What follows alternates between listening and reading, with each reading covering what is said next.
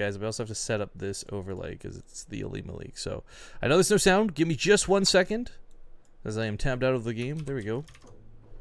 All right. Now let's make that all big and nice, and then hide that for now.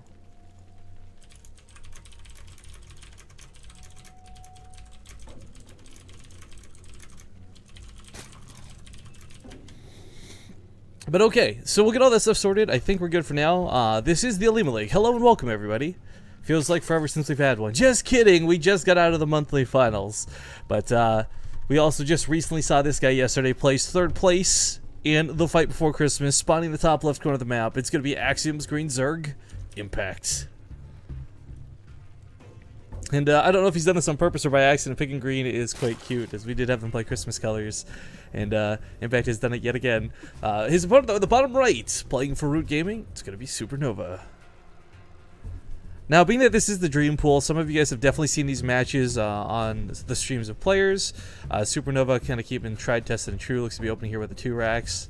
And, I'm just going to straight up say it, like in a really bold position. I mean, you expect the Overlord to go straight across the map so often, but for whatever reason, Impact has deflected his off to the side to try and get down over here to hide it for scouting later, and that's going to hurt quite a bit, actually, as he's not going to see this 2x coming in a situation where if he'd just gone from base to base, this would have been quite obvious. Now, he is opening pool first. It's not like he's screwed out of the game. He didn't make the biggest mistake or fumble of a lifetime, but it is a situation where he doesn't have that advantage. He still may not see this coming until the racks are already complete. I think he should be able to scout them, though, on the way down. Now, as far as taking the hatchery goes, I mean, this is kind of something you're going to want to do anyways, whether you scout the 2 racks or otherwise. You can't just sit there on one base. So, with that being said, now confirming it is, in fact, the 2 racks. Going back on the topic of the Dream Pool, you know, I was going to start talking a little bit about all the cool stuff we've seen out of Supernova in the past, but, I mean, when it comes down to a brass tacks, this pool, this map pool has encouraged more cheesy play than anything else I've seen in my life, and that's both a good and a bad thing. We've actually had a couple of OlimoLeague final matches that ended up being like 5-minute long games because it was like Reaper proxies and stuff.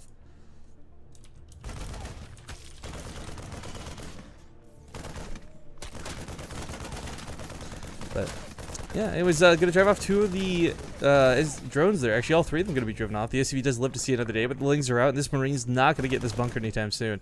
For Supernova's sake, he may pull a couple more SCVs. If he does lose one, he'll probably lose the other. They're trying to stem around this, I don't know what you want to call it, this jungle rock.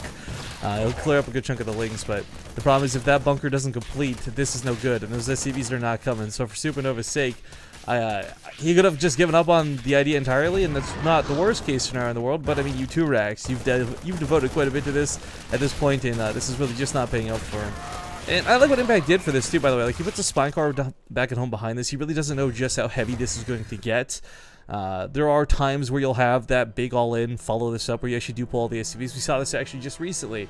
Again, Jockshi trying to pull off some weird shenanigans back on the fight before Christmas, but yeah, Impact runs around this. We'll probably be able to pick up at least this SCV. The Marine's kind of aware that those Lings didn't all die, starting to head back home, trying to hunt this down, but Supernova might be best just pulling that back to the main for the time being.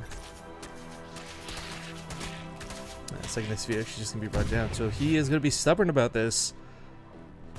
Stubborn is as stubborn does. If you guys haven't checked the brackets for today, by the way, so I just want to get this bit of a, say, lackluster scenario going on. There's quite a few awesome signups. A lot of the Axiom guys have come out to play. Maybe we'll get to see some Heart today, some Alicia in those brackets as well. We're watching Impact right now. Then, of course, there's others like Supernova, Center, a lot of the regulars here for the OlimoLeague.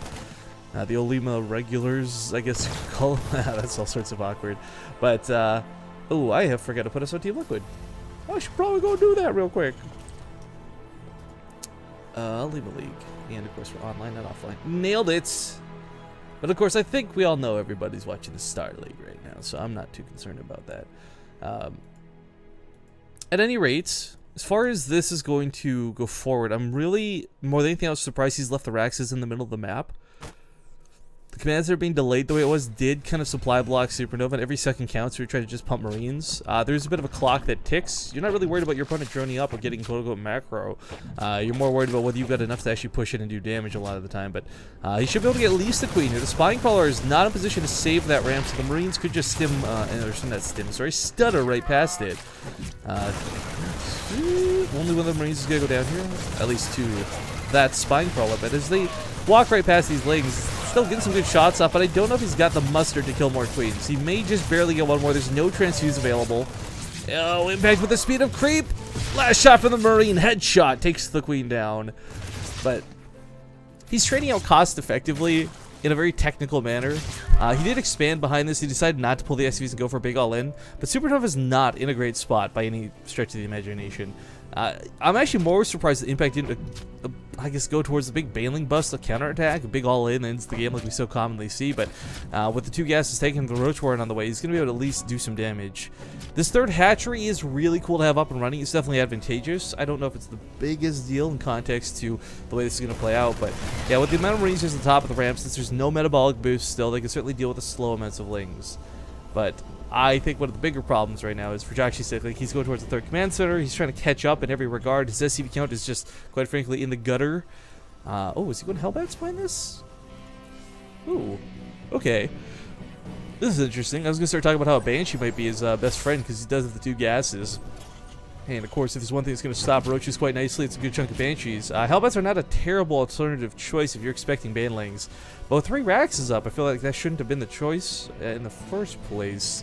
Whatever the case may be, we do have the medevac coming out, so there will be continued movements here out of Supernova. Ooh, that's very weak. Very not so amazing wall. Stick back, not even a full wall. Call it a roadblock. Just funnels into one location, but no, exactly. Minerals, traded for minerals, the same manner. Back home for Impact, he has saturated that 3rd base. He's not quite on that sweet 70 drone count, but he's looking to be okay. By the way, sorry, I didn't bring this up at the start of the game, but because we are a little bit behind and I am missing my partner for today, I didn't do a lot of sound tests prior to going live, so if there's any issues with the cast, please do let me know. I'll keep an eye on chat and try to make sure I keep quality up for everybody watching and tuning in. But chasing this Queen back, couple Marines can get some shots off on that creep tumor. And there are a hell of a lot of Roaches here. If Supernova had Stim, I would honestly say he could take this Force on, but it's going to be a little bit rough. Transfer couple with the Hellbats here. I mean, he can always pick up the medevac and get out of there, but it's going to be a situation where, yeah, he gets sniped off by the Queens, and now the Marines are going to have to back away. And this is quite unfortunate, as the Roaches can chase these down on creep. They do not have Galil Reconstitution yet, so giving full chase is not quite an option. But back at home for Supernova. You know, he opens with this. I really thought this was going to be a big mech build too. In fact, it is with the weapon upgrade, so I take all that back. Didn't even notice this run away. Just saw the tank lab come in the barracks and was thinking Stim question mark, but he'll probably swap that over and try and get some tanks out after the Hellions pop. And I mean, the tanks are going to be pretty critical to keep these Roaches at bay. The downside is, well, there's a bunker over here. The Roaches are just going to chip away the rocks on the other side. It's going to take some time for them to go down, and maybe with some cool micro can drop and pick up for the Roaches spit on the Hellbats. Yeah, that's the goal. Supernova's a pretty sick micro. I mean, he's known for his micro being fantastic. There's no question about that every time we see him in the OlimoLeague. It's not quite Marine King Marine micro level as of Gosu, but it's always cool to watch. Even if a tank does pop out, the really scary thing is, like, where do you put it? No matter where it goes down here, it's going to be exposed. There's no full wall off. You'd have to leave it at the top of the ramp if best, but that forfeits the natural, which he obviously doesn't want to do by pulling the SCVs, trying to buy a little bit more time. The bunker's not going to complete. And if it does, it's really just, it's one bunker with very low amounts of Marines that are going to go inside of it. Tank does try to siege up. We'll see if the Hellbats can keep these legs off. The tank SCV's going to go for that repair, but the tank is going to fall, and these Roaches got nothing to stop them. Supernova is dying. No stim on these Marines makes them really hard pressed to do any real damage against these Roaches. The last Hellbat goes down, and quite frankly, there might be another tank on the way, but Supernova knows his game is up. It was a failed 2 racks. There's not a lot of amazing follow-ups to that, folks. So, game